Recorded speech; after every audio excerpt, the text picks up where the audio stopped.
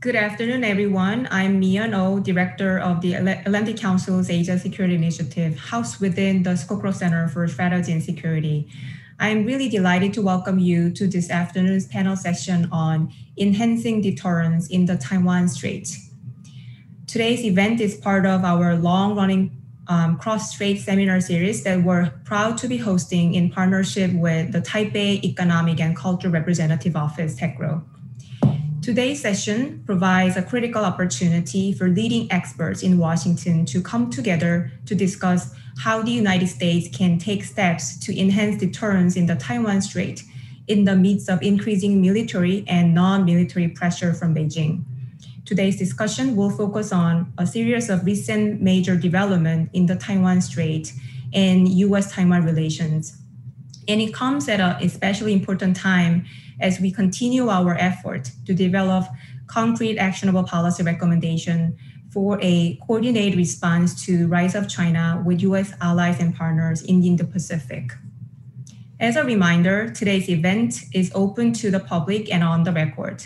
Our audience members joining through Zoom can submit their questions at any time using the Q&A function, and there may be time towards the end of the session for me to raise any relevant questions to our panelists. We are very fortunate today to be joined by a fantastic panel with deep expertise on US defense policy, national security, and cross-strait relations. And I'm eager to jump into the discussion to hear their insights into this timely and important topic. With that in mind, I'd like to introduce today's panelists. First, we have Franklin Kramer, Distinguished Fellow and Board Director here at the Atlantic Council. Mr. Kramer has served as a senior political appointee in 2 administrations, including as Assistant Secretary of Defense for International Security Affairs.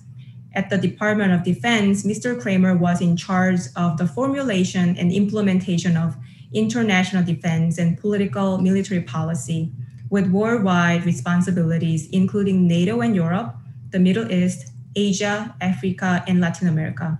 Mr. Kramer's areas of focus include defense, both conventional and hybrid, irregular conflict and counter-insurgency, innovation and national security, and China, including managing competition, military power, and China-Taiwan-US relations. Next, we have Dr. Michael Mazar, who's a senior political scientist at RAND Corporation, where he analyzes US defense policy in the Asia-Pacific region, military affairs, and disinformation and information manipulation. Previously, he worked at the US National War College, where he was professor and associate dean of academics. He was also president of the Henry L. Stimson Center, senior fellow at CSIS, senior defense aide on Capitol Hill, and special assistant to the chairman of the Joint Chief of Staff. Finally, we have Mr. Michael Maza, a fellow at the American Enterprise Institute, AI, who analyzes US defense policy in the Asia-Pacific region, Chinese military modernization, cross-Taiwan Strait relations, and also Korean Peninsula security. He's a regular writer for the AE Ideas blog. He's also the program manager of AI's annual executive program on national security policy and strategy. Okay, so I'd like to kick off today's discussion by asking each of our panelists to offer a few minutes of opening remarks on the topics of today's event. I'd like to start with Mr. Kramer. Frank, floor is yours. Thank you, Mignon, and thank you very much for having me. I'm really looking forward to the discussion and certainly from hearing from my co-panelists. The key point that I want to make, I think the most important takeaway I'll offer this afternoon, is that while deterrence obviously has consequential military content and military enhancements are important to deterrence in the Strait, in the context of Taiwan, key critical enhancements to deterrence will also include non-military, diplomatic, economic, and digital actions. And let me explain that combination of military and non-military deterrent measures by looking sequentially first at Taiwan, then the United States, and then key US allies. and what's in the capacity of each to enhance deterrence. So first, Taiwan. Militarily, Taiwan needs to establish what sometimes is called an effective porcupine defense, a defense that would allow it to defend against an adversary force until support from others would be available. In terms of establishing such a defense, Taiwan actually needs to do better than it has done historically, although it is improving recently. Three key capabilities it needs are anti-ship, air and missile defense, and naval mining. In proper quantities, properly utilized, those capabilities could be key elements of a porcupine defense. But Taiwan also needs non-military measures, and especially to assure that its key critical infrastructures, those that are necessary to military missions, such as the grid, as well as those critical to the population, such as fuel and water and energy, that those critical infrastructures have sufficient cyber and supply chain resilience to operate adequately in the event of a conflict. Now, second, the United States. Militarily, the United States needs to move from the paradigm that served it extremely well for the past 40 years to a new paradigm that involves developing and fielding advanced capabilities such as air and naval autonomous vehicles, contested logistical capacities, long-range fires, both kinetic and cyber, and all-domain command and control. That process already has begun, but from my perspective, an even greater emphasis should be included in the FY22 budget and future budgets. The Vice Chairman of the Joint Chiefs of Staff recently underscored these requirements, talking about the need for a new doctrine that he called expanded maneuver. But the U.S. also needs more than military efforts for achieving effective deterrence. The U.S. needs cybersecurity resilience, just as Taiwan does, for the key critical infrastructures, for the grid, transportation, and pipelines, those that are necessary to bring forward from the United States to ensure military and key critical infrastructure supply chains are not inappropriately reliant on China.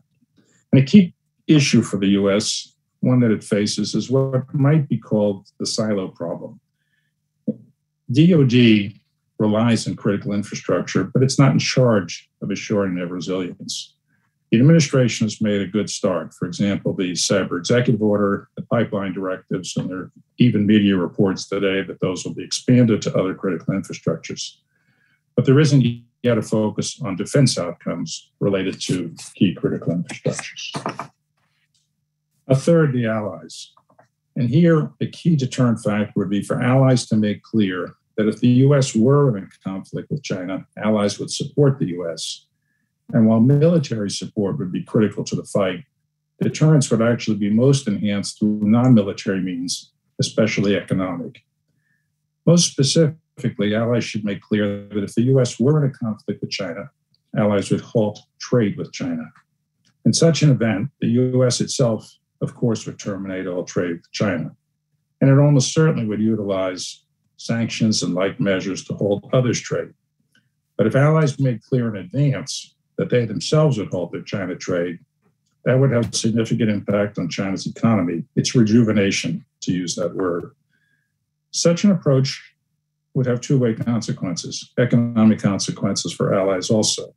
And that means that there needs to be in advance adaptation of supply chains so that reliance on China is significantly reduced. Such economic deterrence steps should be taken not only by the U.S.'s Indo-Pacific allies, but also by its NATO allies, Europe and Canada, who depend critically on U.S. military support for deterrence versus Russia. Indo-Pacific allies would also be critical to warfighting. And so as deterrent measures, they should undertake to field advanced weapons, to ensure cyber and security and supply chain security for critical infrastructures, and to establish with the U.S. combined naval and air capabilities and combined command and control. So to sum up, deterrence can be enhanced. Military measures are obviously critical, but equally key are non-military measures, including the diplomatic, the economic, and the digital measures I've discussed today. Thank you very much, and I look forward to hearing from my co-panelists and the discussion. Thank you so much. That was great opening remarks. Now I'd like to turn to Dr. Mazar. Thanks very much, Mian. It's great to be with you today. So in 5 minutes, I'm going to make 5 quick points, several of which will actually follow nicely on the ideas that Frank Kramer was laying out. I want to stress at the beginning, the opinions are my own. We've done a good deal of work on deterrence and some of it regarding Taiwan at RAND, but a lot of what I'm going to talk about today is based on my own research, my own ideas, and it's not, should not be associated with the findings of RAND studies necessarily.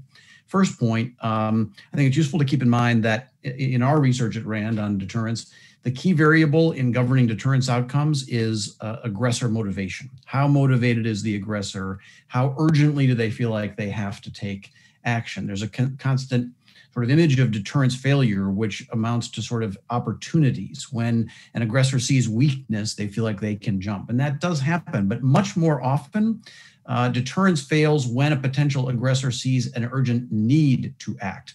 So for example, Japan in 1941, many senior Japanese leaders didn't think they were going to win necessarily. They didn't see a particular opportunity, but they thought they had to act. The Soviet Union in 1979 in Afghanistan, the United States in 2003 in Iraq. A lot of cases of states taking military action because they feel like they need to. So a first essential part of deterrence is really part of the broader goal of dissuasion, which is keeping away from a situation in which China believes that it has no alternative but to act. Because when it reaches that moment, in my view, it becomes essentially undeterrable, no matter how many military systems we've bought in the meantime. Second point, and this relates to some of what Frank was saying, as the United States contemplates its role in deterrence, we have to recognize that US power projection capabilities are significantly challenged, and more so than I think anytime, certainly since the Cold War. There are so many aspects related to the challenges of the United States getting decisive military capabilities to that region in a timely manner to respond to potential aggression. Not only the size and capabilities of the force, but as Frank was saying, sustainment, critical infrastructure. We are now in a world in which the electronic environment of the homeland of the United States would become, drawn into chaos in the event of a war to prevent our force flow. There's a lot of things the United States has to do to kind of armor itself and increase the credibility of its force projection as part of deterrence. Third, what we are trying to deter is more than direct aggression. As many folks who have written about this have stressed, China has already begun a process of coercion, and as that continues, the next actions they take may not, and I think likely would not, be an all-out, outright invasion of Taiwan, but might include anything from a blockade to increased cyber harassment to seizure of the islands in between China and Taiwan. And so as we think about deterrence policies, requirements, and responses to potential Chinese actions, we have to be thinking about those intermediate actions as well. They could take some of those actions and kind of flip the deterrence script by taking a partial action and then attempting to deter us from responding or escalating. Fourth, I think, in my view, the dominant attention in the United States, at least recently, has been on what the United States and others like Japan can do to enhance deterrence in the Taiwan Strait. I think we need to flip that emphasis, even in the United States, and Frank was talking about this. The dominant focus has to be what Taiwan can do to increase deterrence.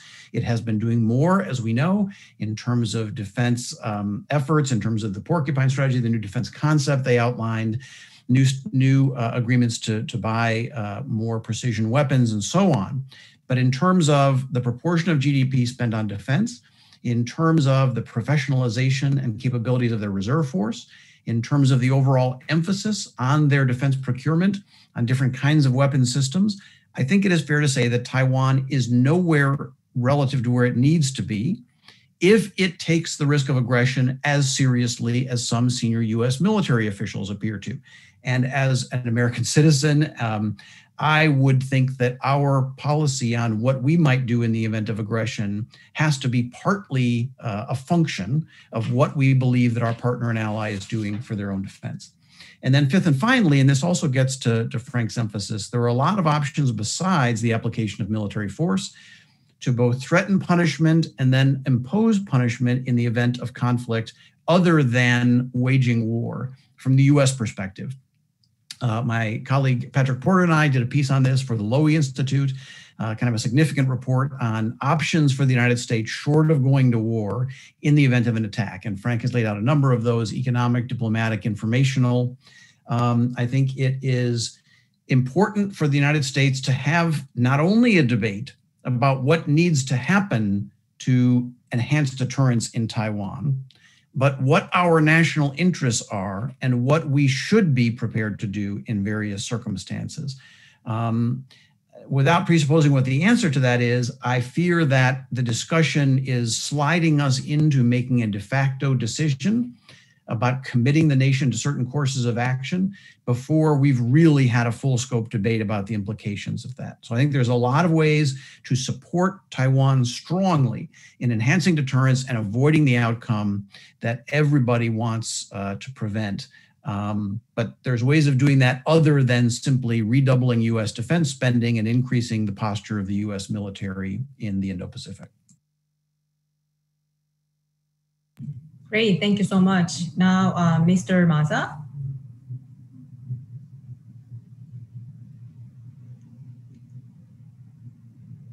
Thank you, Dr. O, and thank you to the Atlantic Council for inviting me to join this panel. It's a real honor to sit on a panel with Mr. Kramer and Dr. Mazar.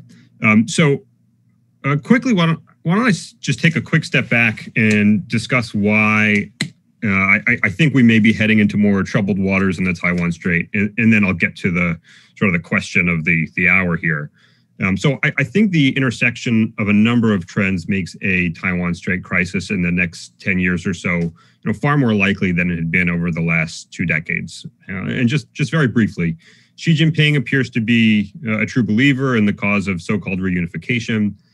His inflexibility in dealing with the Tsai government in Taipei and his disinterest in winning hearts and minds in Taiwan both suggest to me that he recognizes peaceful unification is not realistically in the cards.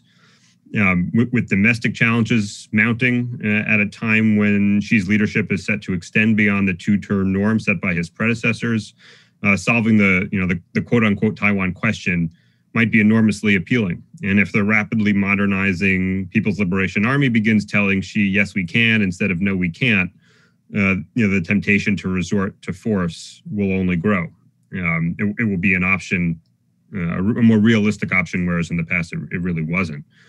Meanwhile, Taiwan and China are separated not just by geography, but by yawning political and societal gaps. And those gaps are growing wider. There are now 3-decade trends in Taiwan of people increasingly identifying as Taiwanese rather than Chinese, or both Taiwanese and Chinese, and there's shrinking support for unification and growing support for independence, and of course still overwhelming support for maintaining the status quo.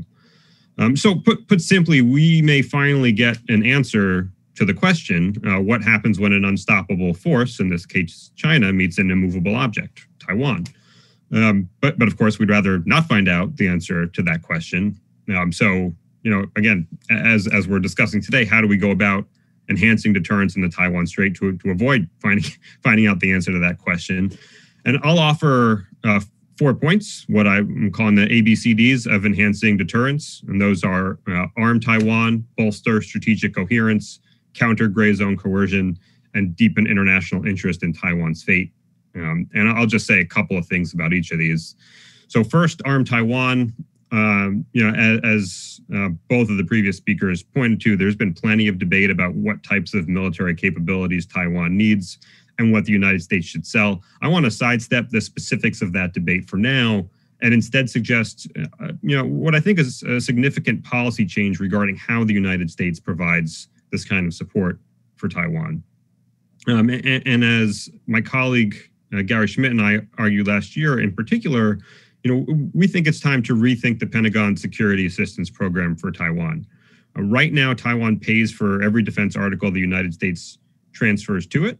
But going forward, we should consider whether we can use the prospect of military aid as a means to encourage Taiwan to invest more in its own defense, and in particular in certain capabilities where they may be underinvested. So just one example, Washington could commit that if Taiwan were to expand its munitions stockpile by some percentage, the U.S. would provide an additional amount via aid. So second, bolstering strategic coherence. And here I think is where I'll have a significant disagreement with Dr. Mazar. By this, I mean moving to strategic clarity and ensuring that American capabilities align with American intentions and commitments, thus avoiding potentially dangerous strategic insolvency. Given the imbalance of risk in the Taiwan Strait, at this point, it emanates far more from China than it does from Taiwan.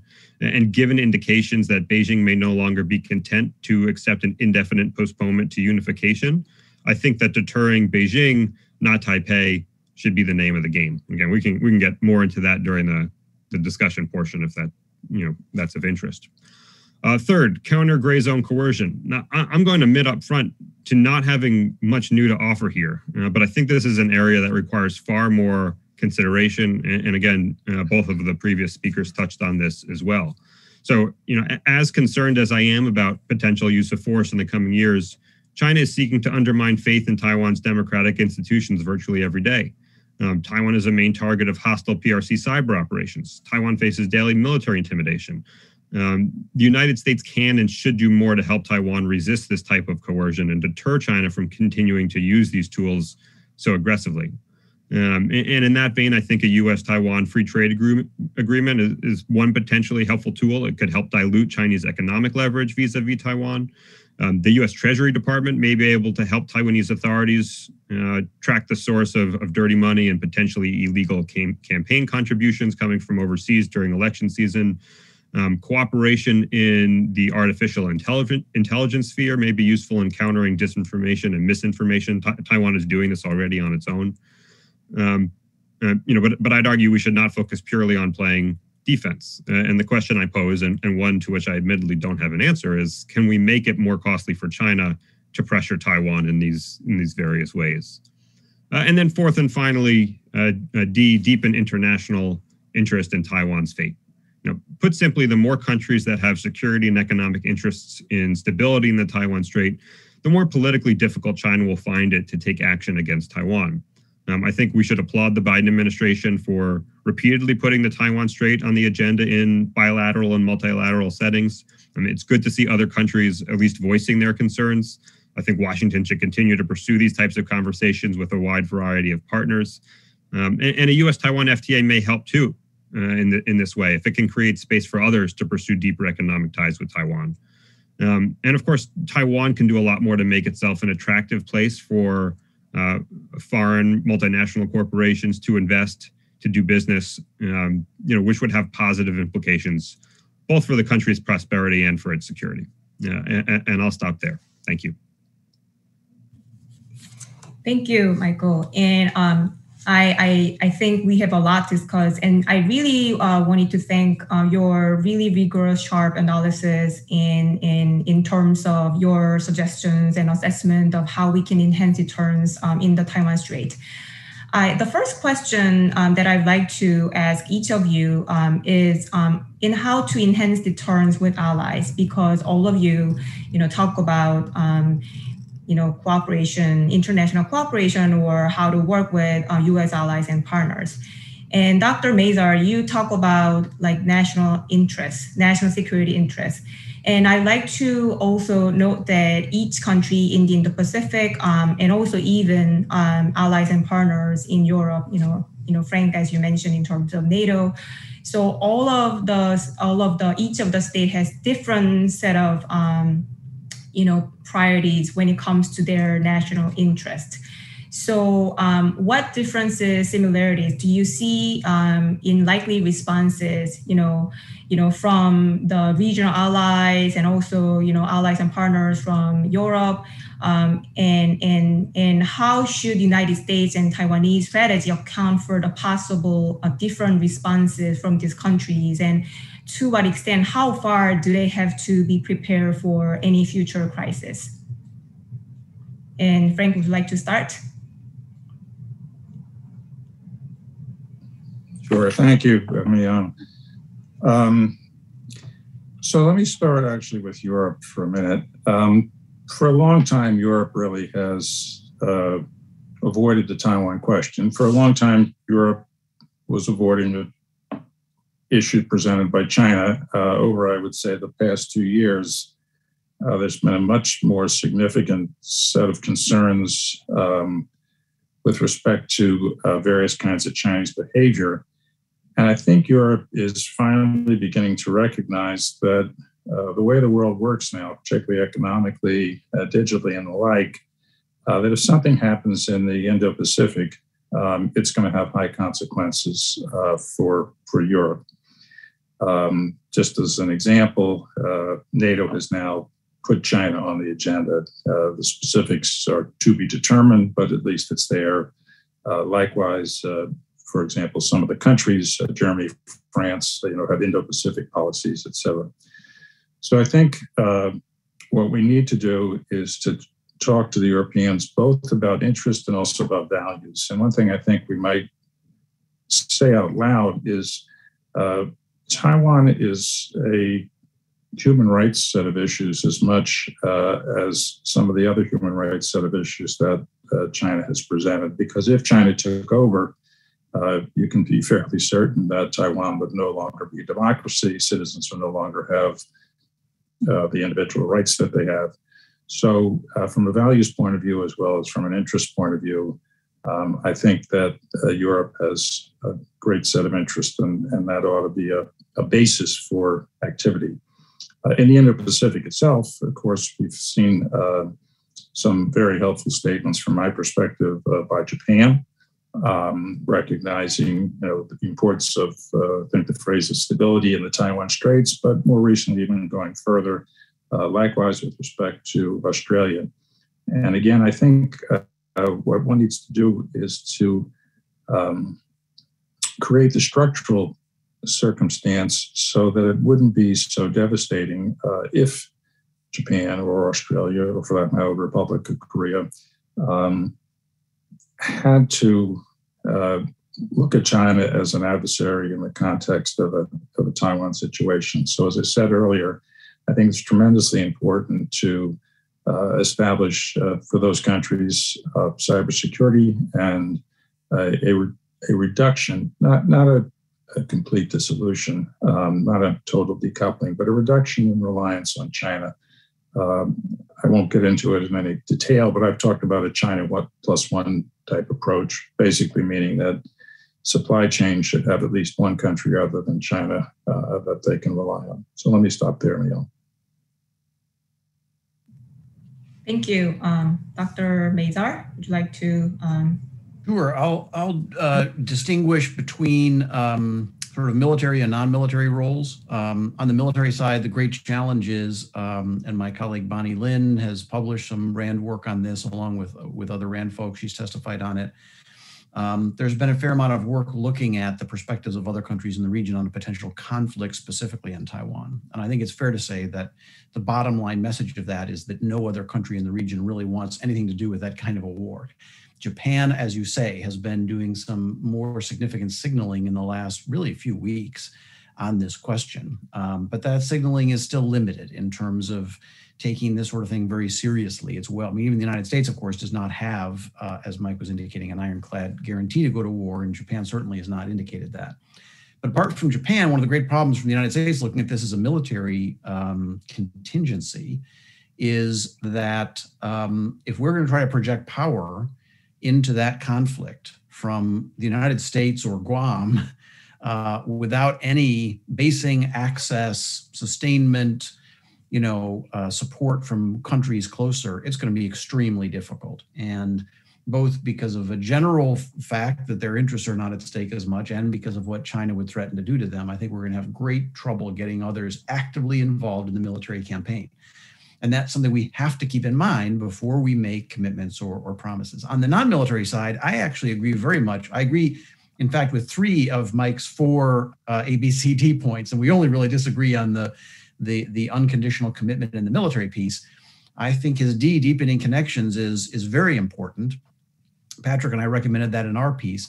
And I think that part of what that involves is a multilateral effort to signal to Beijing that its effort to isolate and somehow create a veil of illegitimacy around Taiwan will not be accepted by the outside world, and that we will increase economic, cultural, political, other kinds of ties that stop well short of the kind of direct military promises or role that, for example, in the communiques, the United States has placed limits on that China would feel is a more immediate challenge to their one China policy, but lots of different ways of signaling that the world considers Taiwan to be a valued member of the democratic community, and that any hostile action, including, and I agree also with Mike, the current gray zone activities, will promote significant criticism. And in the event of large-scale conflict, there would be really serious consequences. One of the things that we find from our work on deterrence is that one of those variables that is associated with successful deterrence is high levels of non-military engagement between the deterring country and the target country. So if there's a target country that the United States has no real relations with, our deterrent threat is going to be less credible than if we have stronger economic ties, if we have cultural visits all the time, strong student connections, right? If you have thousands and thousands of European students studying in Taiwan at any one time, the prospect of military action for China is just different. So I think that you've got these two very different portraits. On the non-military side, I think there's a lot that we can do multilaterally to both increase engagement with Taiwan and to signal that there would be, as US officials have said, catastrophic consequences, economic, political, and otherwise for China, potentially military, if it were to take this kind of aggressive action. On the military side, I think it's trying to develop any sort of coalition arrangement where we all promise to go to war. I think that's a non-starter. Thank you. And Mr. Maza, so would you like to share your thought on my question? And also, I think you might also want to follow up with just Dr. Mazar's point on unconventional military commitment, because you said that you'd like to, spend more time later, during your opening remarks, right? Yep, sure. Yeah, so I'll start on your question. I'm going to kind of pick up where Dr. Mazar left off. So look, I think he is. I agree with him that at this point in time, we can't count on U.S. allies being there in a Taiwan fight. Now, I think that can change, and so I'd make a couple of points. I think it's debatable that U.S. interests in Taiwan's continuing de facto independence are greater than Japan's, right? I mean, Japan presumably has more direct interest in that. It's in the neighborhood, that creates significant security complications for Japan were Taiwan ever to be occupied, annexed, and so Japan cares deeply about this. Obviously, it has conflicting instincts when it comes to this question. I think there's similar is true to a lesser extent when it comes to Australia. And I think what we need to be doing now is starting to have these really difficult conversations with U.S. allies about what American expectations might be in the event of a conflict. What Japan and Australia think their reactions might be. We don't want to be surprising each other when the crisis hits. And I think if we begin these conversations now, over time, we may be able to at least bring those two allies a little bit closer to where we stand and reasonably expect some more assistance from them. The other point I'd make here is China may sort of do the hard work for us, right? They're pushing everybody away. Countries around the world are not raising concerns about the Taiwan Strait because the United States is suddenly banging on the drum, but because China on a daily basis is sending airplanes up into the skies around Taiwan and adopting a very uncompromising approach. It doesn't look like that's going to change anytime soon. So on the question of strategic clarity, whether the United States should make a firm commitment to Taiwan's defense, I essentially believe that we can do that. I should do that. I don't want to give the impression that I don't recognize this is an immensely complicated question. And I think that the arguments against doing so, against taking that step, are many of them are quite thoughtful. Dr. Mazar's included. but as I kind of laid out in my initial remarks, I no longer see the security threat as a sort of long-term potential problem. I hope it remains that way, but I think the threat is growing more urgent. And I think sort of the old ways of dealing with that threat are not going to work in the way they have in past decades. I think there's a way to doing this without giving Taiwan, free rein to pursue formal independence. I think we can make this conditional. Although that's a hard thing to do. The last thing I point out though on that question is that even if we talk about a scenario in which Taiwan is supposedly provoking Beijing, it will always be Beijing that is opting for violence, right? It's very difficult to imagine a scenario in which Taiwan initiates hostilities. And so while I agree we don't want to encourage Taiwan to take potentially provocative steps, Beijing needs to remain the target of deterrent efforts. And I think being clear about the challenges China will face,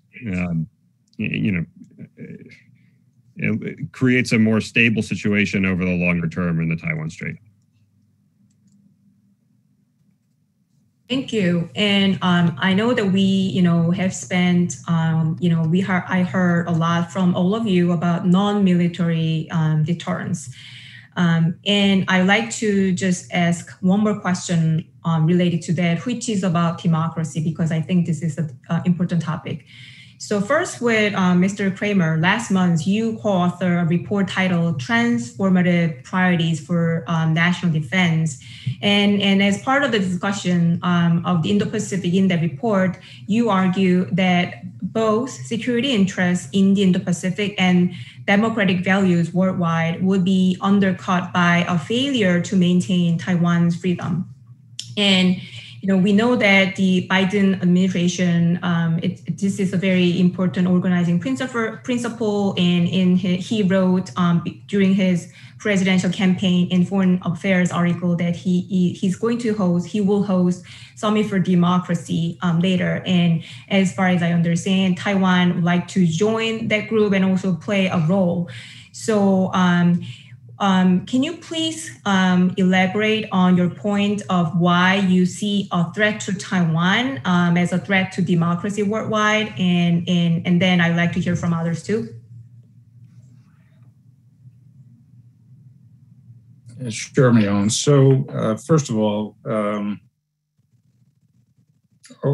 over the past several decades, Taiwan has become a full-fledged democracy. And it deserves enormous credit for that. I think that not that the president's asking me, but I fully agree with the idea that part of American foreign policy ought to be support for democracy. And Taiwan has demonstrated its ability to be democratic. If we mean at least what I say, which is to say democracy is part of the American ethos. It's important for us to support democracy throughout the world, then I think we should take that into account with respect to Taiwan. I don't think we have to change the way we state our position on Taiwan. The Taiwan Relations Act and then the subsequent statements by presidents and also by secretaries of state, most recently, for example, by Secretary Blinken, make pretty clear, I think, that we care a great deal about Taiwan being able to maintain its current status and that there shouldn't be a change in status other than by negotiation, if any, and no use of means other than peaceful means. But I do think that if we say we care about democracy worldwide and we don't take steps to support democracy that's potentially attacked or, as has been pointed out, undergoing, I'll use the word gray zone or hybrid sets of activities against it, we wouldn't really be true to our principles. Now, we always have to take into account the degree of harm that might be caused by adhering to a principle without evaluating the context. But I do think that it's important, and I think it's important to discuss with the American people whether or not supporting democracy in this instance is something American people want to do. That means, of course, in the first instance, talking with the Congress, where, of course, there's a great deal of support for Taiwan. I also want to step back and say, with respect to allies, because I don't agree at all that allies wouldn't be supportive in the event of a conflict. If there was a conflict with China, it's not very likely to be contained. And if there's a conflict with China that the United States loses, the consequences for deterrence, both in the Indo-Pacific with respect to Japan and Australia, or in Europe, I think would be quite significant, both because what would be the thinking here in the United States, and I think those countries would be thinking, the United States lost, how certain can we be about deterrence? But if those countries supported the U.S., then I think the chances of prevailing would be significantly higher. So, yeah, I've seen in the past the same set of conversations about, countries in the region would be nervous about supporting the U.S. I think that has substantially changed over the past few years, especially in light of Chinese Communist Party and in particular President Xi's approach. So let me stop there, Miguel.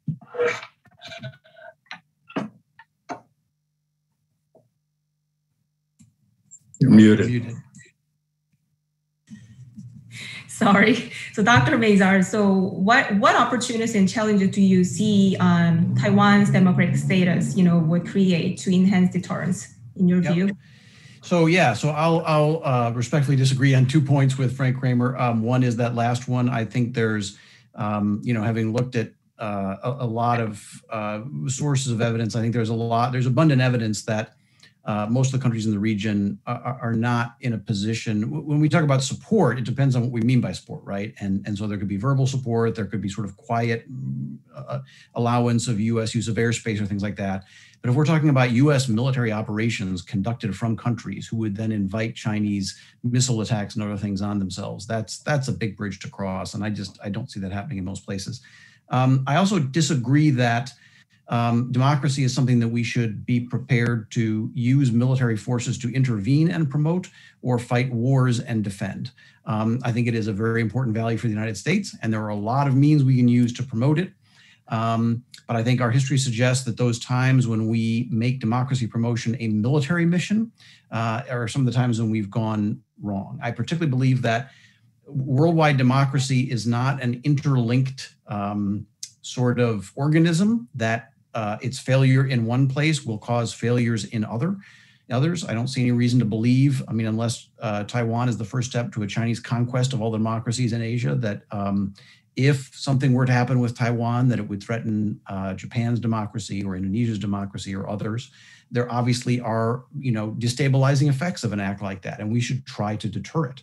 But I just personally don't believe that the United States has either a moral obligation or a strategic imperative to employ its forcible national power to ensure a certain level of democracy in the world. As I say, there are 100 things we can be doing to promote democracy around the world in gradual, peaceful ways, working with established democracies that are beleaguered, helping with democratic institution building, a lot of things we can do. But and it's not about Taiwan, it's about any country. I would never see the protection of democracy as the reason why the United States should fight for a particular country. If we make a strategic decision, that would be different.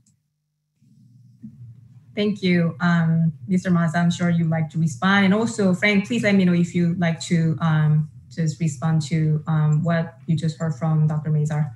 So, Mr. Maza? your turn.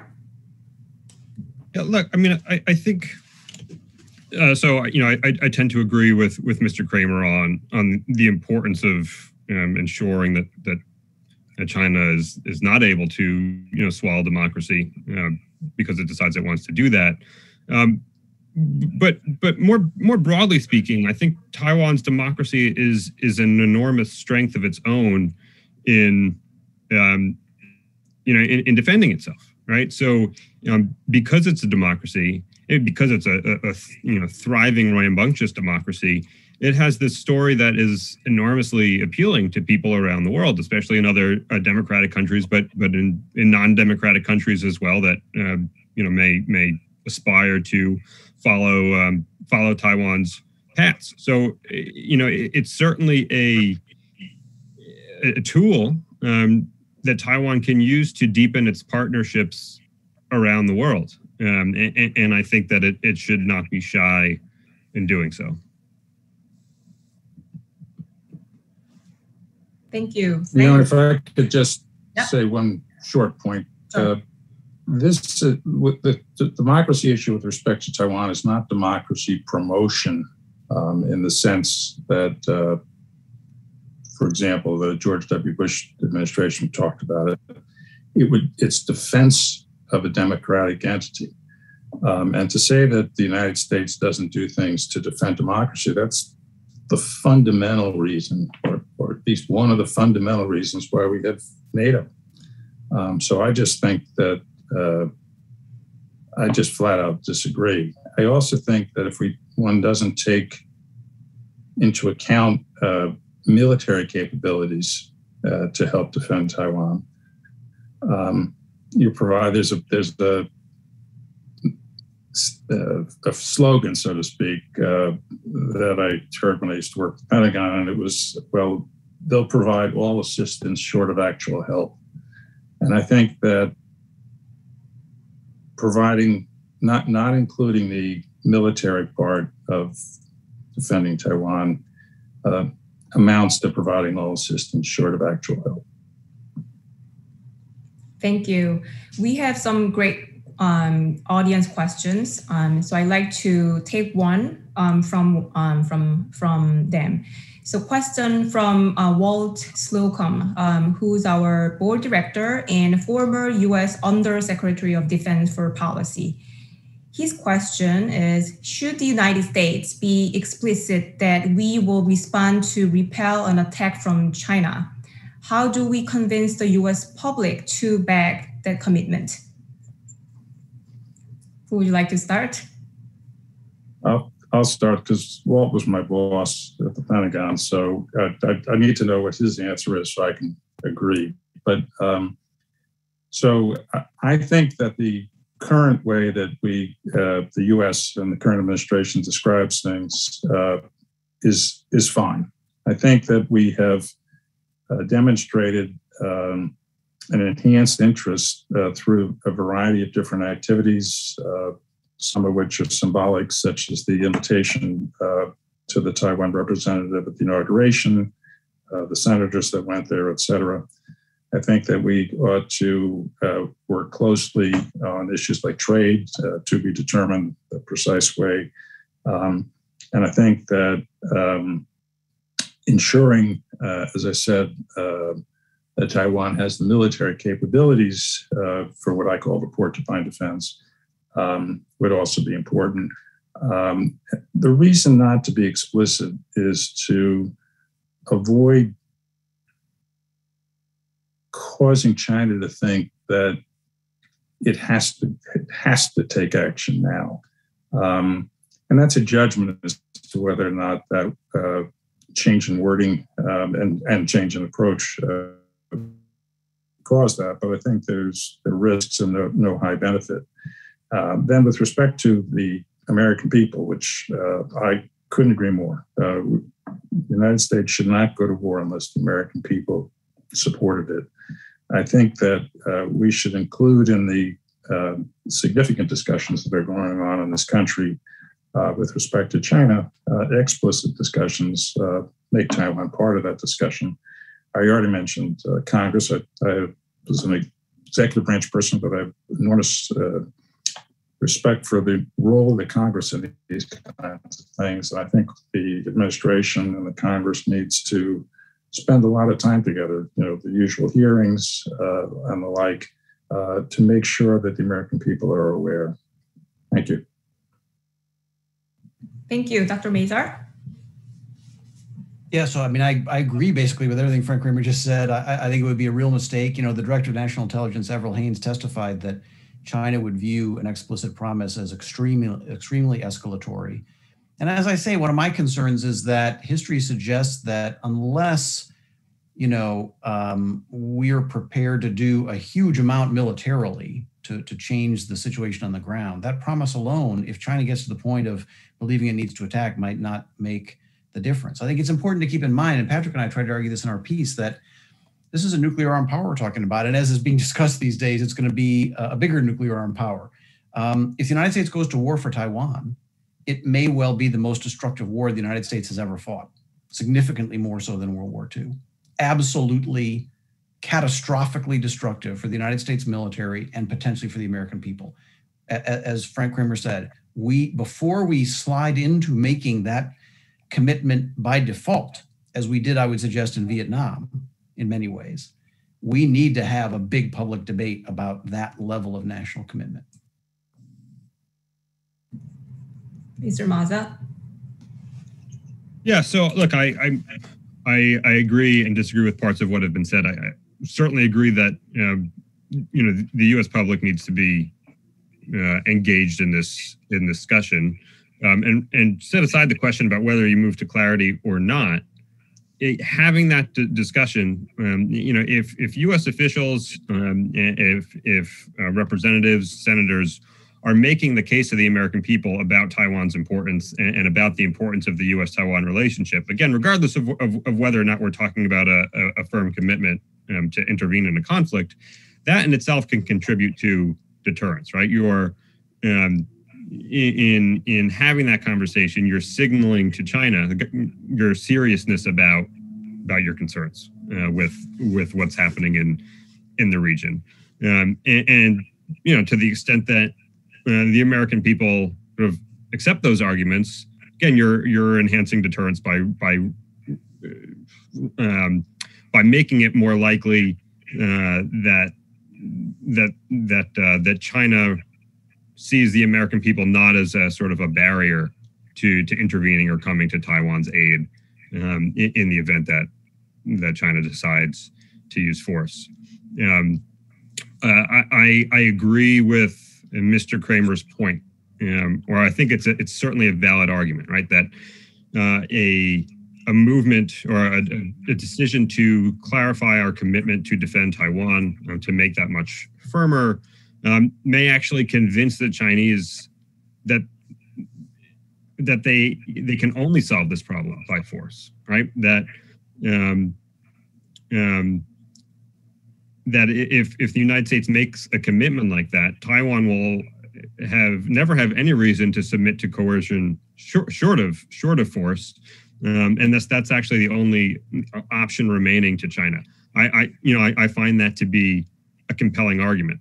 The counter argument for me is that I think China has already given up on peaceful unification. I think it recognizes that it cannot achieve unification without substantial coercion, if not outright force. And I think there's good reason to recognize or think that coercion short of force would fail, and that they're not willing to put this off again indefinitely anymore. And again, that's sort of the basic reason why I come down on the side of clarifying that commitment. Again, to Dr. Mazar's point, we're talking about two nuclear armed powers, right? And the point of moving to clarity is to avoid a conflict, not because eager to get into one. And so I'm by no means wedded to this argument, but I come down on the side of it reducing the chances of conflict rather than increasing them. Thank you. I'd like to take one more question from the audience before we wrap up, which I think very relevant. So would a formal US, this is a question from Chris Preble. Would a formal US commitment to come to Taiwan's defense require a treaty ratified by the Senate? Or should the president be able to fulfill this obligation solely on his or her authority? Frank, would you like to start? Sure. Well, there's actually a third way, and it's called the Taiwan Relations Act. So the Congress has provided specific language. I don't have it exactly in front of me, right? Well, I don't have it in front of me, and I don't exactly remember it. So I don't think that a treaty is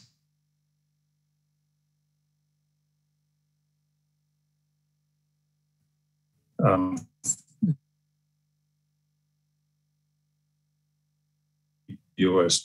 went to, created an international coalition, et cetera, totally different circumstances. I was trying to remember, I'm pretty sure there was a congressional resolution. And so I don't think anyone needs to, so I don't think treaty is necessary. I do think that if you're going to war, particularly with China, that the Congress should be involved. Could be by congressional resolution, which I think would be, again, we're making up the circumstances, but I think that would probably be the way to go. I certainly don't think that, not assuming that our forces weren't attacked, assuming that there wasn't, for example, we do have a treaty with respect to Japan and with respect to Australia. If Japan was attacked, as part of a Chinese attack with respect to Taiwan, we do have a treaty obligation with respect to Japan. But I don't think that one needs a treaty in order to have an entirely appropriate way, both from a technical legal point of view and more importantly from a political point of view, by which I mean engaging the American people in order to provide a defense. Thank you. Dr. Mazar? So thanks, Chris, for that great question. Just quickly, I think as a strong supporter of the idea, the new bipartisan proposals to have a stronger congressional voice in going to war, I think if we were going to make a promise in advance to go to war, it absolutely should be a congressional action. However, something like that raises exactly the problem we talked about earlier, because if you enter into a congressional debate that could end with a treaty committing the United States to Taiwan, almost certainly during that process, China will publicly and privately indicate that if that begins to happen, this could be a reason for them to take more precipitate action. And that would significantly complicate the debate. So I think in practice, if it were to happen, not that I favor it, but a safer way actually might be for everybody to wake up one day and find out that the president had issued a public statement and there were now US troops on Taiwan. And now that president's going to go to the Congress and get support for that to kind of prevent that period of danger. I don't think that would be wise for a democracy, but the congressional debate route has a lot of risks. Thank you, Mr. Maza. Yeah, look, it's a great question, and there's not an easy answer here. I don't think a treaty. So look, if we are remain committed to one China policy, even if it's one we're kind of shifting our definition of, I think that's a good reason to go the treaty route, or not to go the treaty route. And perhaps this is what Mr. Kramer was getting at, but in 1955 there was the Formosa Resolution, where Congress essentially pre-authorized Eisenhower to use force during the first Taiwan Strait crisis. It's a model. And I think it was the Taiwan Invasion Prevention Act that was introduced last year by a congressman whose name is escaping me at the moment, which sought to do something akin to this. Certainly agree that Congress needs to be involved in these sorts of discussions. What the actual mechanics are, I'm not quite sure.